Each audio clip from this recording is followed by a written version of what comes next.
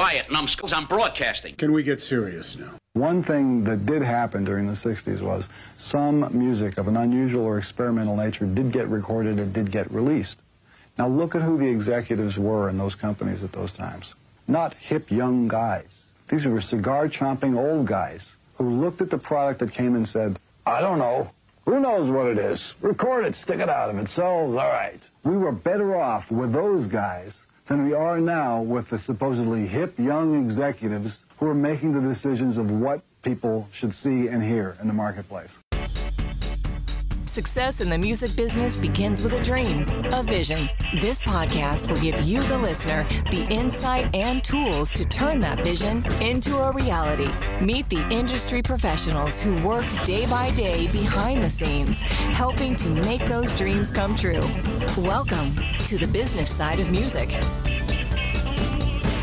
Well, once again, it's one of those remote interviews because of, not only the COVID thing, we can only use that excuse so many times, but this gentleman actually happens to be out in Chico, California, my son's old stomping grounds when he went to Chico State. Noah Becker is with us, who is the co-founder and president of AdRev, and he's going to share with us what their company does, because this is a very unique approach to not only content ID, but also the monetization of it also. Noah, welcome to the show. Thank you. Sorry, just a quick correction. I'm sorry if I misspoke before we started. Please. So I'm from Chico, California, so big shout out to NorCal and all the Chicoans out there. But I'm currently in Los Angeles, California. Okay, well, we're not going to hold that against you, so. Yeah, no worries. Yeah, exactly. Yeah, AdRev is a digital rights management, administration, strategy company, predominantly focused on YouTube strategy and content ID monetization, YouTube channel monetization, channel strategy. But we do provide a lot of SaaS, so software as a service solutions to trade organizations and other larger vendors. We work with folks from really successful DIY artists like Snow the Product, who's former Atlantic Records and now is doing her own thing, to great success, and a variety of other, fantastic independent artists, all the way up to massive enterprise clients like Universal Pictures Film Music Division, Universal Production Music is a longtime client, BMG Production Music, Warner Chappell Production Music, Extreme Music, not all, but most of the very large TV and film sync libraries, because we have a very in-depth expertise in administering sync licenses on YouTube itself beyond just the kind of standard content ID money. I know that's a lot, so if you have any questions about what any of that meant, then by all means, let me know. That was just a lot of alphabet soup. So let's start back in the beginning. AdRev was started by you and another gentleman that we briefly touched on before the show started. How did it come about? Yeah, so a good buddy of mine, Ryan Bourne, a friend of mine from Emory University, started an online music licensing library called audiomicro.com, which still exists today. AdRev still owns and operates it. One of Ryan's great visions was to always prep this platform, Audio Micro, to be really ready to help YouTube creators get access to great music at reasonable prices. In the end, what ended up happening was that Ryan had a great meeting with YouTube and tried to sell this, concept of let's sell music, through your platform to your end users. They said, the product-wise, they weren't quite there or interested in that, but asked if we were having copyright infringement issues or felt that YouTube might be a place where people were using that audio micro music without the requisite license to actually have it in their videos, to which he responded, absolutely. So we were able to get contracts directly with Google, YouTube, to begin administering what is called the YouTube Content ID system. And that is what spawned AdRev, and that was in 2011. And so AdRev is really a spin-off of what was originally an online music licensing platform. And as I mentioned prior, we have all these very large clients in the TV and film music licensing space. Because of our experience with Audio Micro, we also have a great deal of experience with actually administering sync licenses. Now, I'm guessing you know what a sync license is, but perhaps for the listeners, just in case, a sync license is the license you procure so that you can quote unquote synchronize a third party's music inside your audiovisual content. That could be anything from a YouTube video to a television show to a game to a motion picture, anything where audio and visual connect with one another. Absolutely, and it is a massively critical component to any recording artist or songwriter composer's economic success in this day and age where, micro pennies per stream, a single sync could provide income and food on the table for a year. It's a very valuable space to know and understand. So for all the artists listening, if you don't understand or don't know about synchronization licensing yet, I strongly encourage you to buff up some knowledge and get involved in this thing. There's a lot of good money to be had. It really does come down to pennies these days, or tenths of pennies in the streaming world that we're in. And you mentioned YouTube. When we talk about that platform in itself, standing alone from anything else, was it really ungoverned or unregulated for a long period of time before someone such as AdRev came in and started showing a way to control this dynamic?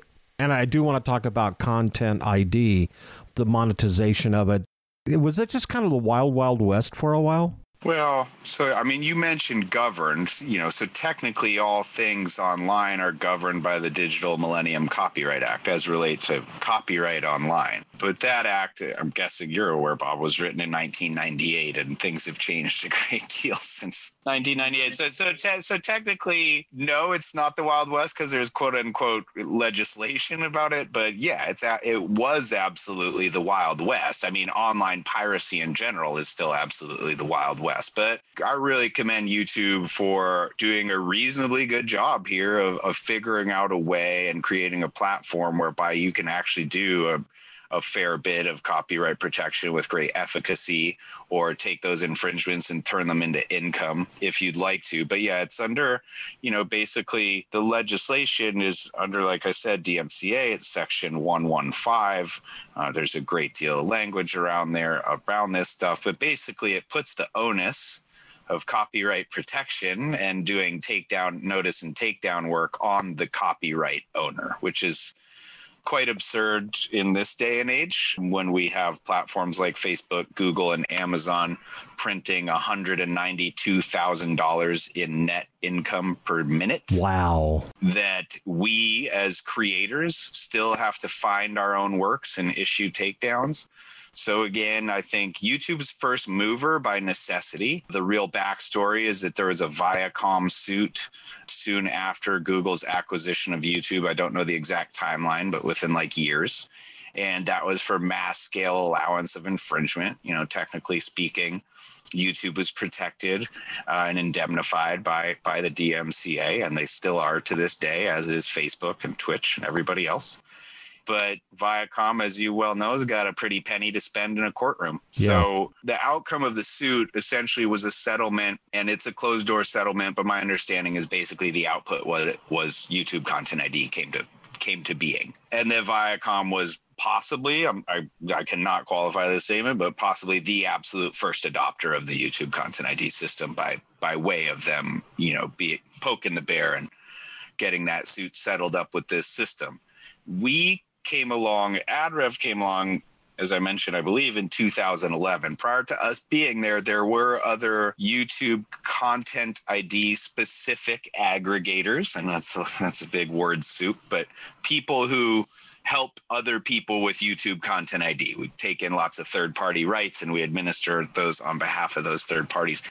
So there were other players in the space already that are still in the space today, but we were quite early. We were first 3 or 4 dedicated administrators of this system, really learned a lot and up-ramped a knowledge base and an experience base that just kind of still to this date has us pretty far out ahead of the pack in terms of understanding technology and the tech-enabled services that we kind of package around what we do. It's no longer the Wild West per se on YouTube. YouTube's also done a great job of cleaning up the system over the past couple years. And really my only remaining gripe for them would be, how do we get independent musicians who maybe don't want to work through an aggregator or only want to do takedown work because they're still selling enough vinyl to support their careers off of Spotify, et cetera, et cetera. There are still many millions of those types of creators out there who can create income streams of their own. They have, as they always say, it only takes 1,000 rabid fans, to sell enough merch and vinyls and other specialty items to those fans to kind of plod along in a music career. So we'd like to find more ways in. I work in Washington with Creative Future, the NMPA, Copyright Alliance, and other trade orgs, the RIAA, to try and help their cause to get more independent creator access to these critical tools like YouTube Content ID. Let's talk about that process of you working with entities in Washington, D.C. Education for content creators when it comes to Content ID, that to me would seem like it'd be just an ongoing pursuit, and that'd be 100% time in a job. Just you'd spend nothing else but working on that, trying to educate the content creators, because let's face it, we have a different generation of creative people out there than we did 10 years ago.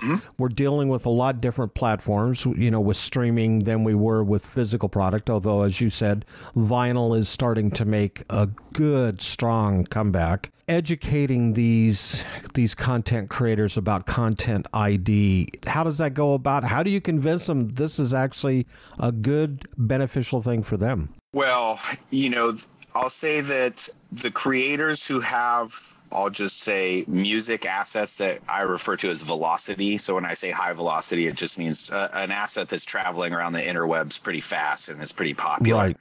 So artists, composers that own their own stuff, that have high velocity assets, you won't need to do much convincing. After a month or two, they're going to start to see the data and money trickle in and realize they should have been done doing this for a long time before.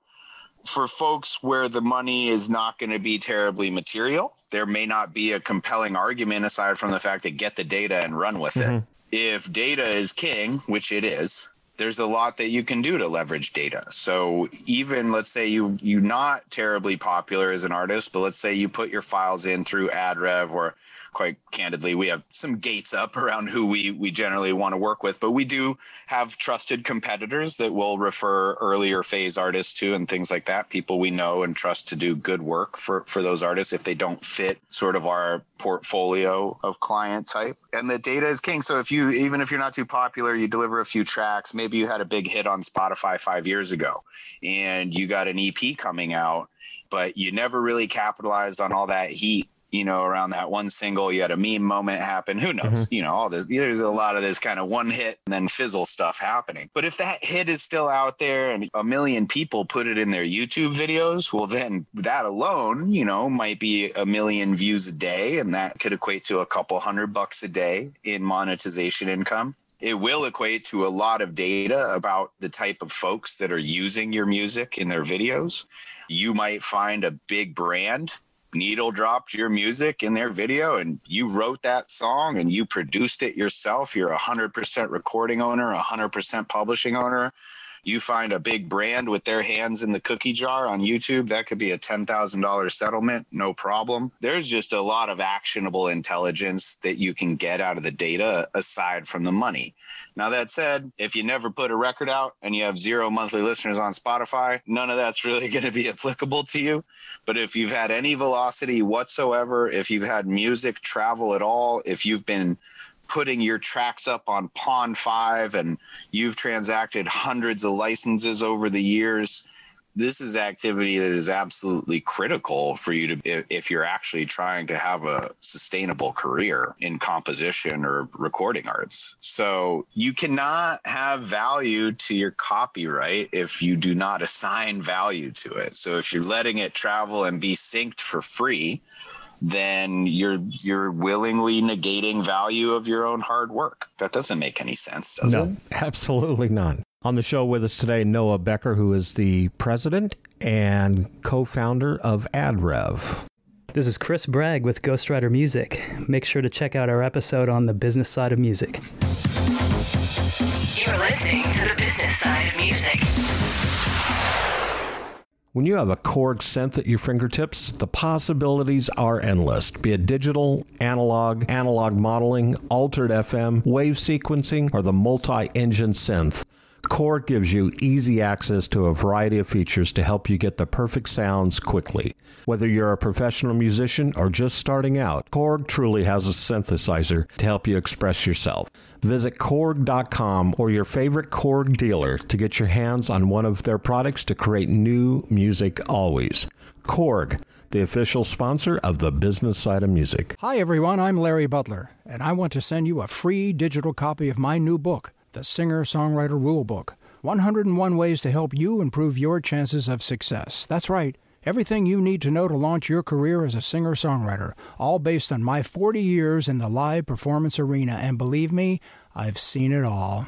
In my book, you'll find the 10 things you have to deal with before even thinking about becoming a singer-songwriter performer. You'll also learn about the 5 things every singer-songwriter can do this weekend to make their live show better. 5 things I can guarantee that you are not doing already. Plus, there's tips on songwriting and staging, photo and video shoots, publishing, merch, dozens of other topics. All written for people who don't particularly like to read. And again, it's free. Just go to the Business Side of Music website homepage and look for my book cover. Click on it, and a free digital copy of my book will be yours. I'm Larry Butler, and I approve of this message.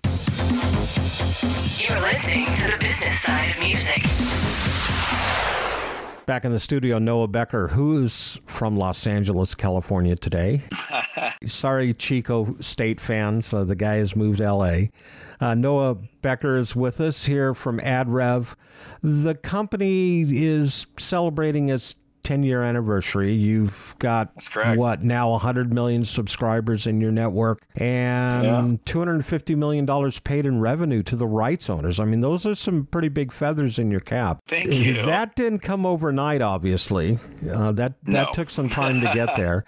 And once again, kind of jumping back to the content ID, when you don't have your music protected anyway, every way, and in all ways, you are really, in a literal sense, you're dropping the ball from a monetary standpoint.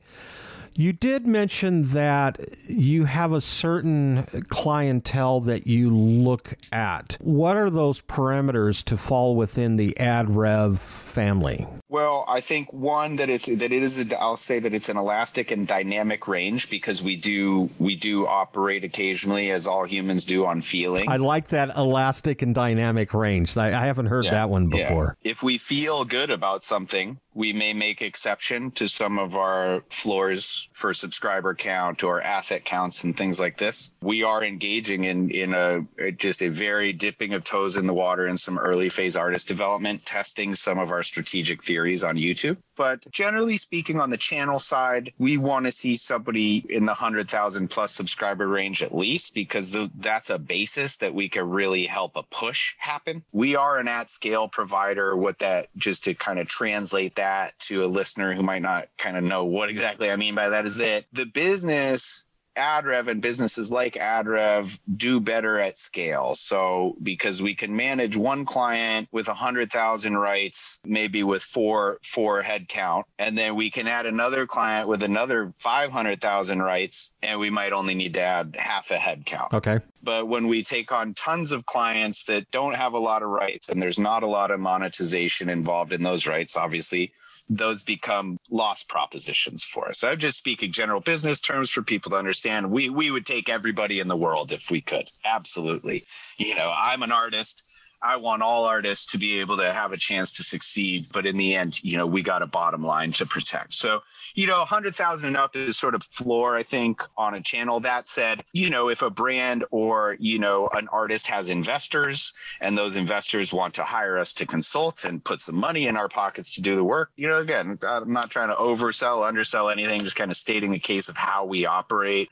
On the independent artist side and on the, sort of more high volume rights owner administrator side, that really is when the dynamic range kind of starts to come into play a little bit more in terms of like if we're not going to be administering a channel and it's only content ID work that they want us to do. We have some methodology and some ways that we can kind of stress test the value proposition of any given client using some of our own internal tech and making decisions there. But for earlier phase artists that just need content ID, we should have a long tail solution again, a more kind of feed it yourself, do it yourself solution, rolled back out at scale by, mid 2022, something like that. This is pretty standard business maturity stuff. What happens when you start a business, you'll take anything and everything that walks in the door because you got to grow. You got to get it off the ground, and you got to plant your flag and let people know you're out there. And then eventually you get to profitability.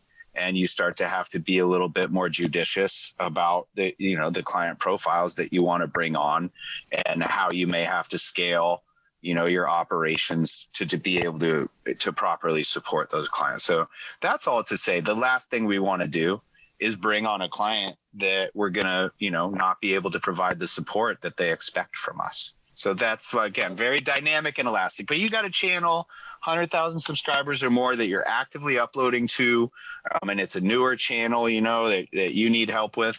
That's something we'd love to have a chat. I think that it's worth taking a look. And even for those, just to throw it out there, for those channels that aren't at that range, but if you're growing, just the channel growth comes and starts to get organic really once you get in that 2,000-3,000 subscriber range. If you keep posting content, it's going to keep growing. So I just want to encourage you out there. If you've got a channel and you got a few hundred or 1,000 subscribers, that's fantastic. And just keep working it. All it requires is that stick-to-itiveness. Now, is this for music-based content only, or could it be spoken word? Is there any limitations to that at all? Plenty of limitations, but it's definitely not for music content only. We definitely administer plenty of audio-visual rights. So we have a wonderful longtime client out of Brooklyn called FilmRise. FilmRise is an administrator and owner of different episodic content. They have a pretty long license, I believe, on forensic files. So if you go on Amazon and watch forensic files, you'll see FilmRise logo flash. Danny Fisher's brilliant entrepreneur in that space, a longtime client and friend and mentor. So we got them and some Trauma Films through them and Vision Films, Lise Romanov, and some other really cool folks in the independent film space. So no, it's not just music, but spoken word's a no-go. There are certain things that are just sort of categorically not allowed by YouTube into the system. Those are items predominantly that will trip up a fingerprint system. There's not enough harmonic content or structure to those sounds or visuals for them to create high confidence matches. So, for example, if you and I go both sit at a Steinway Grand and play first inversion C major as a riser and then reverse it, right? And then try and put that into Content ID. Well, there's 7 million other composers that have made the same riser in their studio, and it's just going to be a big mess of bad matches and things like this. So It's generally got to be original music, original film or audio. Spoken words, a no-go. I think there are methods by which you can work with your YouTube partner manager to maybe have occasionally, some borderline content if you set it up properly and that thing is coming in from a really massive provider. Typically, I don't think they want like a podcast, fingerprinted, but there are ways that you could fingerprint a podcast and not have it auto trigger everything, that it could tell you what's out there before you made a confirmation on that result. I'm actually not the best person to ask about this anymore because I'm a bit removed from operational capacities at this point. There's very standard links you can go find. Like you could go Google search what's allowed in Content ID, YouTube, and it'll give you the laundry list, no uncleared samples, blah, blah, blah, all the stuff that you would assume. When we talk about Content ID, is this like the equivalent of a ISRC code, or is it something that is a standalone just for YouTube? And then I guess the second part to that question is it something that would be considered a floating ID, so it wouldn't necessarily always be in the same segment, a section of a particular body of work? Does it float around from song to song, or is it a static content ID that stays there so it's easier for platforms like YouTube to recognize? Does that make sense? I think so, and I'll do my best to answer. You could just cut me off if I'm running my mouth, which I know I tend to do plenty. But no, content ID is a registered trademark of YouTube Google, the actual term capital C content, capital ID, YouTube content ID. So that's actually the YouTube technology. What that technology is an audio fingerprint technology. So ISRCs have, the only application they have to the fingerprint is that they're in a metadata container that's associated with a fingerprint. But that fingerprint requires no metadata to be functionally operational, right? So basically what an audio fingerprint is, there's a few different ways. And please excuse me, I am not an engineer. I'm a product guy. So I'll do my best to describe it in layperson terms. But it's basically, there's a few ways to do it. There's hash summing and there's heat mapping. There may be other ways beyond my capacity for understanding. Heat mapping would be to take harmonic content, so the chordal structure, when the chords are moving and at what tempo, what inversions. Not that the audio fingerprint would understand these inversions. It's literally just translating them into graphical information. Then doing the same thing with beat and tempo, hi-hats, kick drums, kind of seeing where the peaks and valleys are. Anybody who's ever used After Effects, you can turn the audio into keyframe. So it's like keyframing almost, different points of the audio, but then placing those, I believe, on like a 3-axis, like an XYZ graph. So it's got like harmonic structure heat map, top line structure heat map, like what's the vocal doing, or the top line melody, things like this. And then sort of like a rhythm map. Again, this, I may be way off, but this is my basic understanding of the heat map. Mm-hmm. All those layers combine to become a piece of actual scientific information, right? That when video is uploaded to YouTube and it contains audio, every single piece of video uploaded to YouTube will get pushed against that database of fingerprints. Now, that same thing that I just described also exists for audio visual, for video.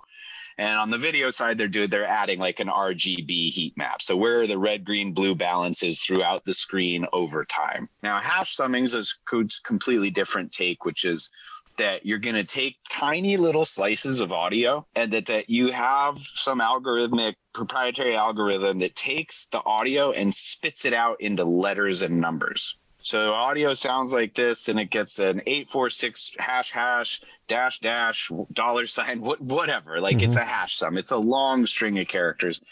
And you maybe take a 1/4 second splice of audio and create from that, maybe it's a 256 character hash. So that over a few minutes of audio, maybe you have a couple million pieces of syntax worth of hash, but that's still just like a couple kilobyte file to store. So representing it in text is a way to have cheap storage of the fingerprint, essentially. But the same story there, that's not, I believe YouTube's is a heat map. There are third parties that are more on the hash sum. And then Symbols, our technology, I believe, is a sort of alchemy between the two. But yeah, basically you're representing audio in some sort of scientific format, right? And that is what is going to get compared to the content that gets uploaded to platform.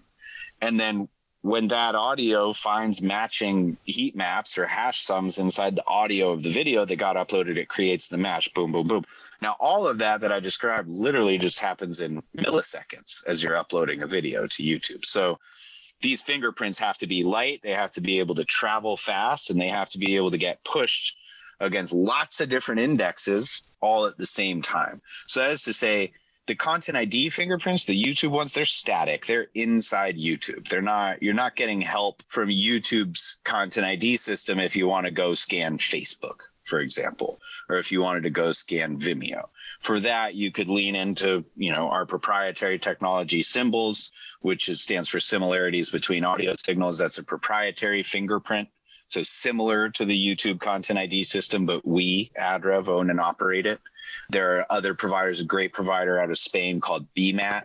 I know the founders there. There's a big tech company out of the US called PEX. They also have a proprietary fingerprint. There's TuneSat, one of the earliest players in the space. Audible Magic. Vance, the CEO and founder over there, is lovely. There's a lot of great players in this space. There's a lot of good solutions out there. So sorry, I know you didn't ask, but just to tie it back to the DC stuff that I do, it's I just got to say it's really not cool that the Facebooks, the Twitches, and the other platforms out there can't just like adopt some technical measures to help those independent creators do protection, because there's a laundry list of really capable vendors like myself, like the ones I just mentioned, that just want to help. And as long as we can get on reasonable financial terms with the platforms, we could sort of make all their problems go away with copyright. But they would prefer to sit around and hide behind DMCA. It's pretty pathetic. But hopefully they'll come around eventually. And we're doing some great work with some of the trade orgs to force them to come around. That was a really long answer. But that is it. I want to say, though, really quick, Bob, because I do remember another thing about things traveling around. I think what you're referring to more on a mark that travels, that would be more like you would watermark a piece of audio. Mm-hmm. So watermarking is when you tag audio, tag a file with some like really high frequency noise or something that a human can't actually hear, but a computer could hear. And then when that so like maybe you download a file from does anybody download from stores anymore? But let's say you did at that store. Let's say you ran your own label store, you charge $3 to download the EP or something.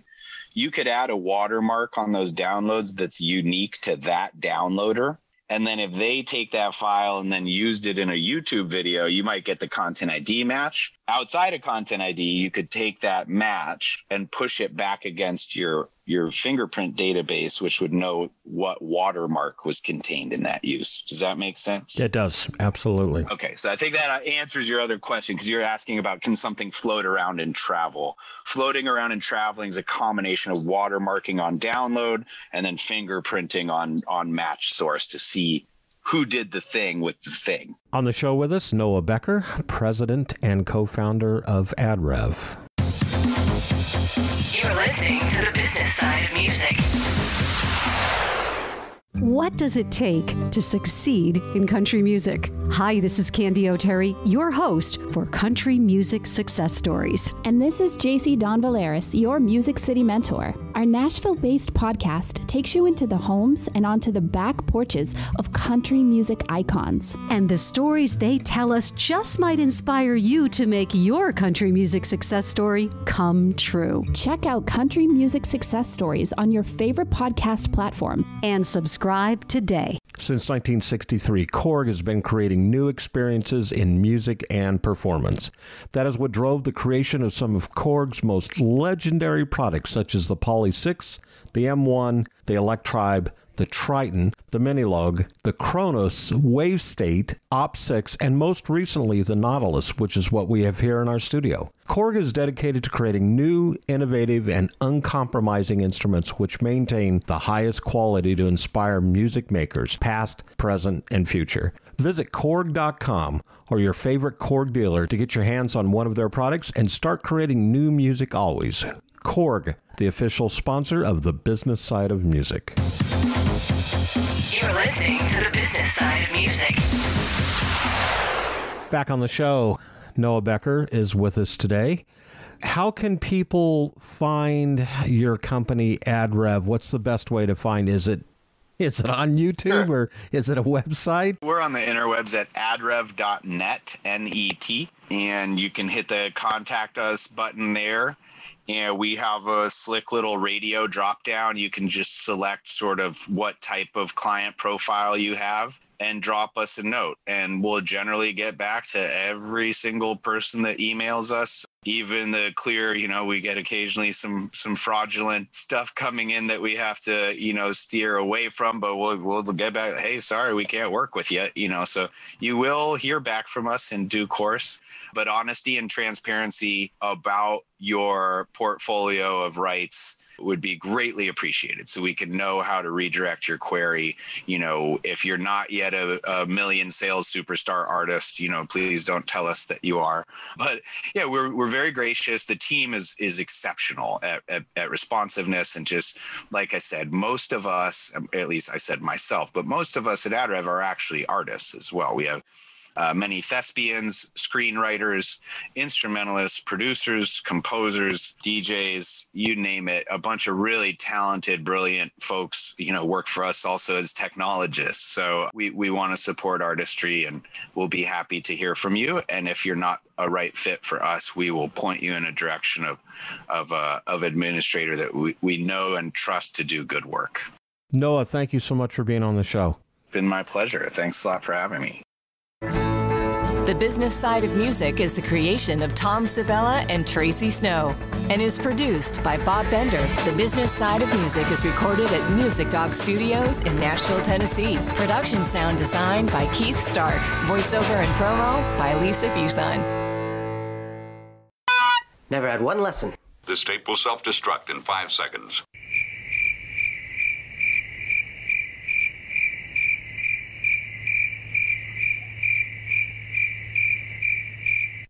You're still here? It's over. Go home. Go.